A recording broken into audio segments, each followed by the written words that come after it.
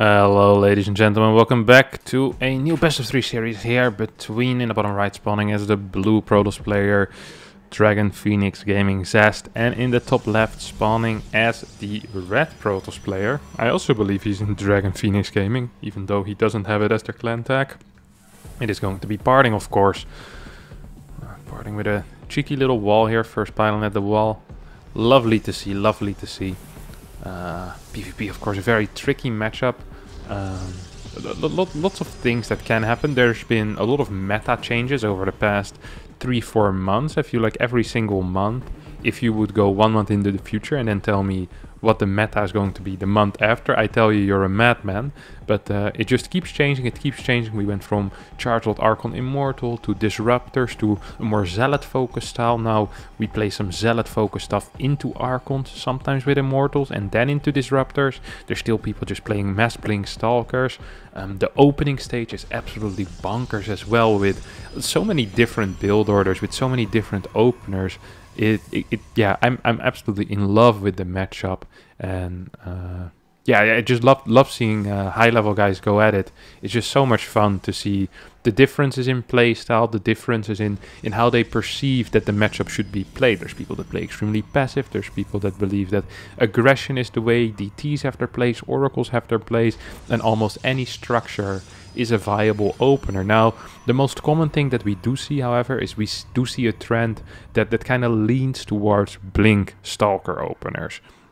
And that's just because Blink Stalkers give you so much utility in that mid game, whether that's against Prisms, against Oracles, or just for a little bit of harass or safety. They just seem to have it all. Now, both players are opening up here with a 2-gate expand, which is already interesting to see. Sometimes you see people even on maps without a ramp leading down from their natural. So from their natural ramp, you'll see them 1-gate expand, but not going to be the case here, as we see Zest opening up with Stalker, and Parting on the other hand is opening up with Adept. Now, Adept has the potential to go into something a little more scary. And that is the 8 Adept opener. This is one of the most scared, most feared openers in this matchup currently. Parting pokes back in with the probe. There's many philosophies on what is best to do with those workers.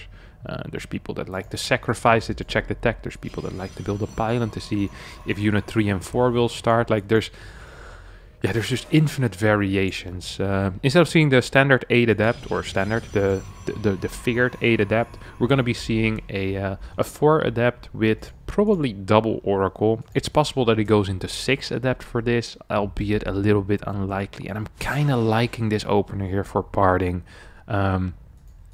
He's going to be able to do some damage with this. He will be able to do damage with this. The question is not if he will be able to do damage with this, the question is how much damage will he be able to do with this. And that's a very good question, and also the reason why I ask it, of course. Only good questions here at the Harstem Cast channel. So we see Twilight Council coming down for Zest. Starts a battery in the main base, and I think he can kind of smell what's coming over here. I mean, I'm impressed by that. He hasn't scouted anything yet. His hallucinations, if anything, are a bit late. See, the energy is still at 12 after using it. Very uncharacteristic mistake there. We see a pylon being used here for the wall rather than the battery. Reason for that is that the pylon gains HP a lot quicker. Now, battery is semi in the mineral line, will be able to help out against the Oracle. We see Zest really struggling with getting his probes transferred down to the natural, as these Adepts keep shading. The Oracle now takes it's an interesting route into the main base. So these Adepts are going to finish up. We'll get 2-3 workers there. The Oracle in the main base is going to be going for a stasis ward. Pull away with the probes. 5 workers going down, 1 Adept down so far. Misfire twice there by Parting. It's going to end up costing him, well, actually all of his Adepts here, which is painful. Second Oracle joins the fight as well. There's a single stasis worker. Overall, I think this is okay for Zest. And the reason why I say this is because I see a proxy dark shrine on the map. Oh my god, what is this? Beautiful.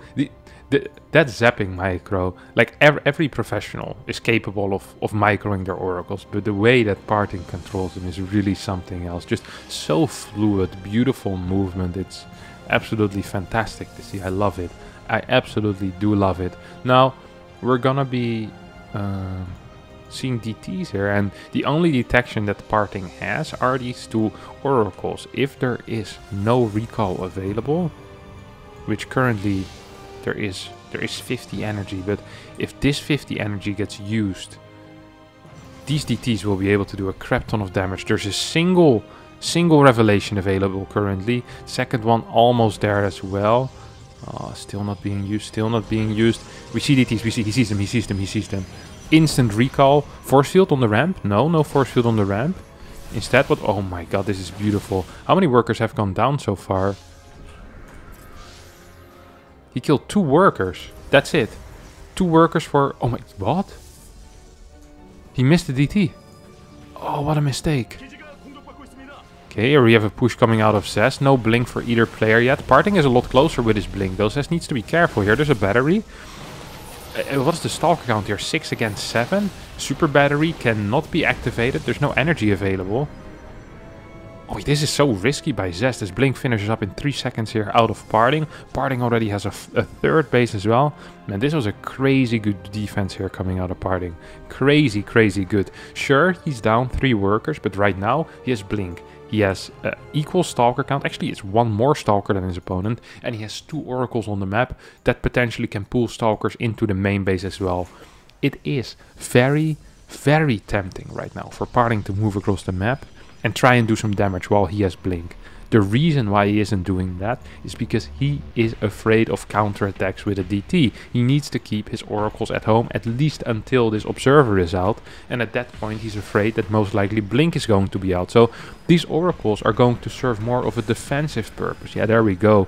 Parting realizing, hey, these oracles, I probably can't safely send them across the map anymore, but guess what? I'm going to be able to use them for continuous revelation during fighting times or when we're maneuvering our army, stasis wars for keeping ramps and keeping general areas more safe. So yeah, I'm kind of liking this honestly here coming out of Parting, who is up 14-15 supply. He's looking at a Stalker lead as well. Does he need to attack here? He does have a lot of gateways, 6 gateways, no forge yet. Worker production is not stalling yet.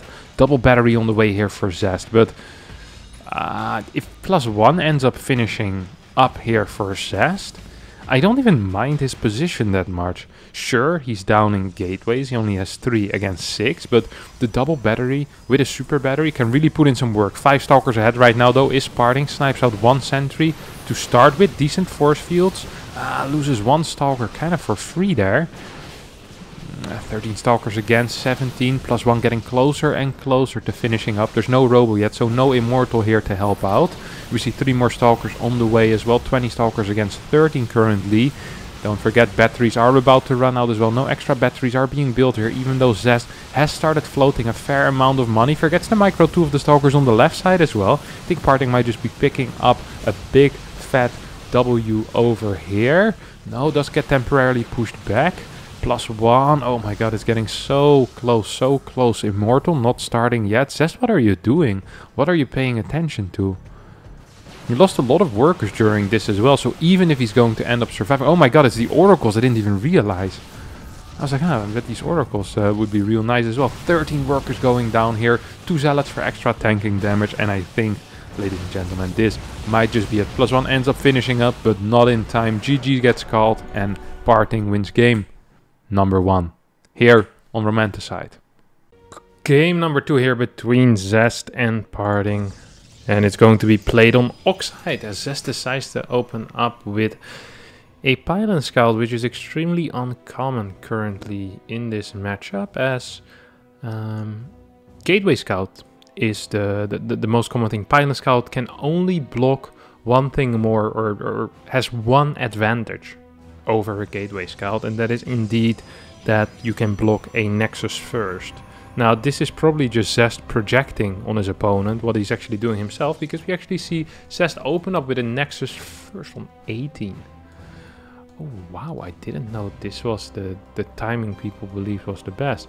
In my mind, whenever people play Nexus first, I always thought 17 Nexus, 17 gate was the best way to do it, because then you don't need to use your first chrono boost and you're not oversaturating your main base so much. But apparently Zest believes it is 1818. Now Parting scouts this, and what is his response going to be here is going to be my main question. Okay, he throws down a pylon and says, I'm gonna proxy you. Throws down a cyber core as well. I don't actually know 100% what the correct play is though against this this Nexus first. I believe Proxy Stargate is a very solid opener, but I'm not sure if that's what we're going to be seeing here coming out of Parting, who's mining 3 in one gas and 1 in the other, which is slightly inefficient, because the third worker contributes a little less in the overall mining percentage than the first 2 workers do. If we, for example, have 3 workers and together they have 100% of mining, right? Whatever that amount is, the first 2 workers together contribute about 70%, and the third worker only adds another 30%. So whenever you have 2 gases, you want to be splitting your workers to have a slight boost in gas income, basically. Now we see Zest opening up with 2 gate. Did he just scout the 2 gate? It's okay. He scouts the fact that it is going to be 4 gate. He saw 2 gates at home. He sees 2 gates being proxied. I have no clue why the second gate is here as well. I feel like he's revealing more information than he actually should have. I think, yeah, I was going to say Zest can just throw down a robotics facility in this case. Parting is just completely showing his hand, I guess. Not showing the pylon, so that might be a bit of a surprise, but in general, I feel like this is just a such an obvious play here coming out of Parting. Yeah, and Parting also, he'll get his pylon spot. It's going to cost him 100 minerals, which might not look like a big deal, but it's actually pretty big. That's another Stalker right now that can't be built on Parting's side. We see another Stalker being chrono boosted. This battery is being assaulted by 2 Stalkers on the low ground. Good cancel there, last second coming out of Zest. The single Stalker is trying to hold the fort, but it's not quite working out. We have an Immortal, probably should be getting chrono boosted out. We still have a single battery overcharge. Oh my god, the Stalker pops out on the wrong side, but actually seems to be the correct side, as there's not that many Stalkers here for Parting. There's 4 Stalkers out already for Zest, and to me, honestly, this just looks like the moment the Immortal finishes, that this game kind of ends. What a terrible build order here coming out of Parting. Desperately trying to break his opponent, but still has 2 batteries. Is Zest. Immortal pops out, next Immortal starts immediately.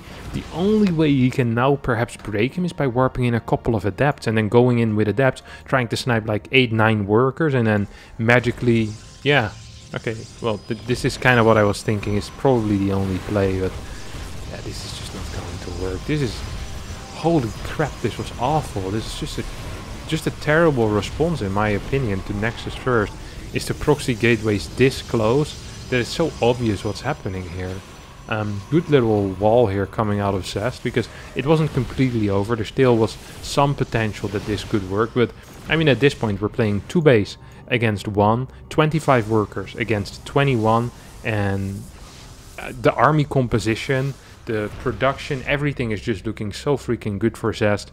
I don't actually know what in the world Parting can do here. I mean, supplies are equal, but there's 2 Immortals for 1 guy. Zest is so confident he wants to move out. Like, that's really not normal. That's just not normal. 2 sentries go down. This is a good move out here coming out of Parting. Actually does get a little bit of damage on that 1 Immortal, but with the super battery activated, will not be able to get it down. Parting GG's out as Zest ties up the series 1-1, and in a very short amount of time we're already here at match point in this exciting PvP. Alright, here we are. Final game of this best of 3 map is going to be Lightshade. I'm still here to guide you through it all. And we have, ooh, Parting. What are we doing over here, my friend? Zoom in on this probe. This looks a lot like a standard 1 gate expand. I kind of spoke about this in the first game, is that a lot of people, even on maps that aren't Oxide and Pillars, we see these 1 gate expand attempts or these 1 gate expand plays. It's Gonna go back. He doesn't believe that Zest is going to one gate expand himself. We see... What do we see here? We see a scout coming out of Zest. We see a chrono boost. No gas. What is this parting? Is this an 18 Nexus after 16 gateway? He'll need to cancel the probe or he won't be able to get this down. Yeah. So the only reason why 17 Nexus is better than a standard 1 gate expand is because you can't get blocked by your opponent's probe. Now he's gonna go into double gate. I mean, he still needs to build a cyber, no? He's not sending down a probe. Yeah, he realizes now. He's like, oh crap. Where's my cyber core? Semi wall here on the low ground. 2 gate versus 2 gate. I mean, the situation doesn't look awful. It's just, I feel like he should have been able to get this down if he... if he builds a 17 Nexus. This is really silly because if Zest has a brain, and I know that he does, he will know that with the amount of gas that's going to be mined, there's no way in hell that Parting will be able to afford Stalker, Warp Gate, and a tech building. It's just simply not possible. And unless Parting is going to delay his Stalkers for a very long time, that's not going to be the case. So Zest is just going to scout this. He sees, okay, Zealot. Well, he sees only a single gate working. He now knows there is 100% a real proxy on the map somewhere, and Parting kind of wants to, and Zest wants to figure out, hey, what's happening there? You know, what is going on there? Opens up with a Stargate himself, as we can see on the production tab. This probe is moving around like his life depends on it. I'm not sure what he's going for, but quite frankly, I kind of like it. What is this probe doing? He's going through the middle. Okay, just looking for proxy gates. These are good locations for proxy gates or potentially even a proxy robo, but I'd probably be scouting over here, going up towards this side in case of a proxy Stargate. It's going to be Dark Templar actually. We see the first Oracle. Where are you rallied? Straight into the main base. If it makes it exit through the bottom, there's a decent chance that Stargate will be able to, or that Oracle will be able to spot this. Now, this pylon, funnily enough, might be able to actually kind of give away what is going on here, or might actually give away what's going on here. We see a change in movement out of this Oracle. Is not going to be spotting the pylon. Oi, oi, oi, oi, oi. He's just straight up gonna find this Oracle, unless he changes direction right now. Oh my god. That's so close. That is so insanely close. First, the Woo's not gonna go for this probe. He wants more. He wants more. Zest is greedy. He could have picked up a free worker there. Instead wants to go into the main base. He's gonna still get one worker, but takes a lot of damage in return as well. Second Oracle is going to be able to finally spot this pylon. Probe moves into the main base. Sees a Twilight Council. We see Adept starting to move forward. Might be able to get that shade down as well. I mean, he definitely should be able to get that shade. And now, this might look bad. But actually, this is gonna force Zest to activate his Oracle. And if he activates his Oracles, he activates both of them. It means he'll have less energy for once those DTs are out. 2 workers end up going down as well. 1 worker on the side of Parting. We immediately see Zest just starting to move around with these Oracles. Now, there's still 2 Revelations available. I think Zest spotted it. He's seen it, he knows. It's gonna be hidden behind the natural mineral line, isn't it?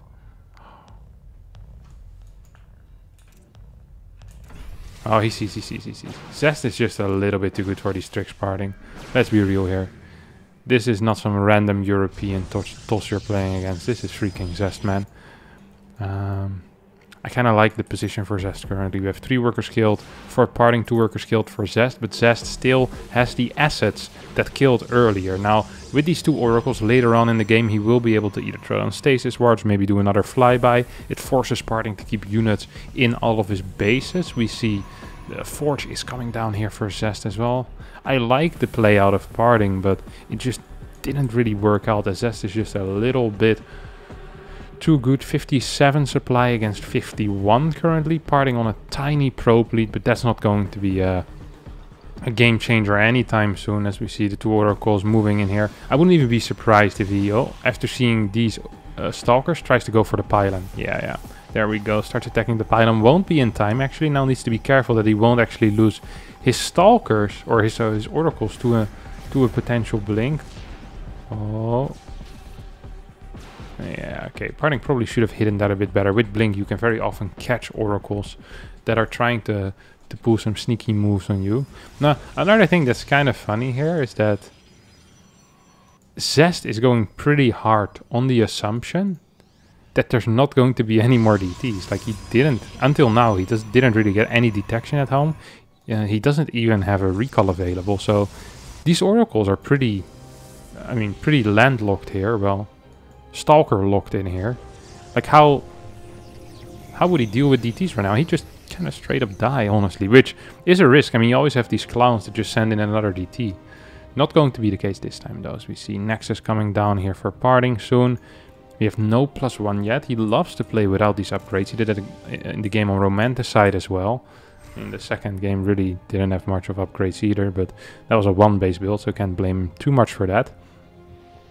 Zest moving across the map. What's the Stalker counts here? We see 10 versus 13, but Parting Stalkers are split off. Oh my god, that was a straight up snipe on that Nexus, wasn't it? Was that a cancel? I didn't catch that. Oi, oi, oi, oi, oi. There's a lot of Stalkers here for Parting, though. Once again, similar setup as in game number 1. We have Zest going into that +1. This time there's a faster Robo, though, and with an Immortal, very often you can kind of hold these types of attacks. No battery available at the 3rd base. There is a battery and a cannon at the natural, though, and I think Parting wants to go for the natural. Ooh! Bad blink forward are coming out of Zest. Ends up losing 2 Stalkers for it. Good micro here for Parting. Picks up the 1 Stalker that was low and already blinked forward. Tiny blink back, another blink back, blink to the side perhaps. No, there we go.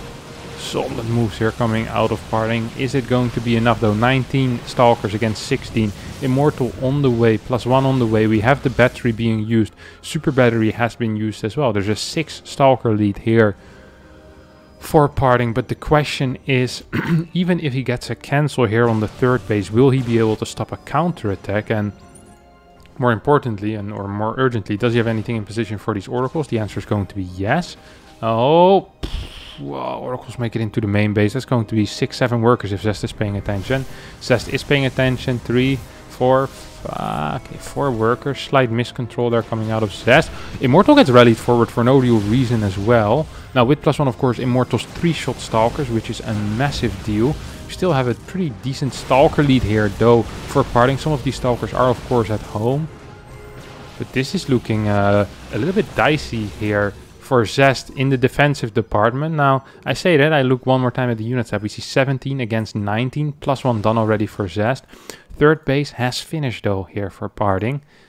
And these oracles, of course, also occupy a bit in this army supply, which isn't going to really matter in the damage. Now, if these oracles find another good angle and they get a couple of workers down, then we be, oh my god, this was a massive blink forward. We'll be able to take out 2-3 Stalkers immediately with the Immortal as well. I think Parting will just need to start running. It's the only solution he has. He needs to freaking leave right now. He needs to get out of here. Loses 3 more workers in the natural, and maybe some in the 3rd as well. Didn't quite see where they're going. Observer not being too hot today. I wonder who that guy is, but probably should be firing him soon. Immortal coming out here for Parting. He is up a base, but only by like 20 seconds. Worker count is relatively equal, so in reality he's just down an upgrade, and Zest's already starting +2. He's starting his charge as well. I think Parting needs to go again. I think Parting knows he needs to go again. I think Parting is going to go again. The problem I'm having here looking at this game is that we just have...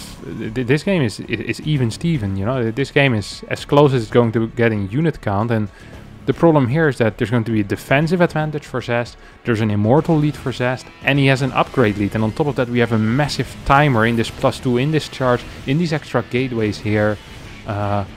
Basically a timer that Parting should be aware of. Oh my god. Prism gets sniped, no close by reinforcements anymore. Stalker count should start to dwindle very rapidly here. Good blink forward.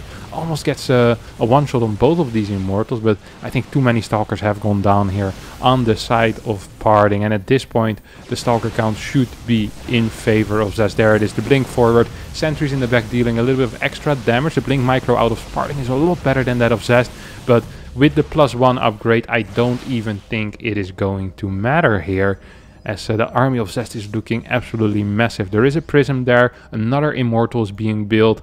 Parting still wants to keep attacking, but at this point, I mean, he's up 10 workers. Sure, he's gonna be down 2 upgrades, but I feel like perhaps with a Robo Bay, it would be possible to get something done here. I'd love to see him try, but it's going to be extremely rough here for him. It's going to be extremely rough here for him. I do have to admit that. Forge going down. I don't think that is the way. I think if you're this far down in upgrades, the only thing you can truly do is go straight into Disruptors, because Disruptors don't really care about upgrades whatsoever. However, I don't think Zest is going to be waiting for that, as +2 has finished now. He's up in Immortals. He has double the Stalker count. Sure, he might be down in workers, but he is up in absolutely everything else. And oh yeah, supplies might look close. Position is good for Parting as well. With the Prism, we'll be able to showcase his fantastic micro, because let's be real, so far in this game, the one with the better micro has been Parting. The problem is if the other guy just has more stuff and better upgrades, sometimes the micro just doesn't seem to matter quite as much. Good move forward there. Tries to get an Immortal, doesn't quite get it. Blink forward coming out of Zest, very, very risky. On the edge there, gets the Immortal. Super Battery goes down as well, and I'm afraid here for Parting this might just be a little bit too much. There's too many Zealots alive for this Pro Pool to truly do anything. We have another Warpin of Zealots. The Immortal going absolutely ham. Parting's Immortal is isolated on the top here. And as the extra Zealots start moving, and I'm expecting a GG any second now out of Parting. And that will be all she wrote most likely for this series, as Parting continues microing his units until every last Stalker has died. He taps out, says GG as Zest wins the series 2-1. Thanks so much to olimoleague for supplying me with these replays through her Patreon, patreon.com/olimoleague, if you want those yourself. And I hope you did enjoy it. Don't forget to smash like, hit the subscribe button. I'll be posting in the next few days a lot more videos, as I'll be casting the IEM Katowice, and I'll be posting those straight away after 24 hours to my YouTube channel. So stay tuned for that as well. All the highest level of games with the 15th best caster in the world, me. And potentially Lambo as well. So looking forward to that, and hope to see you all soon. Bye bye.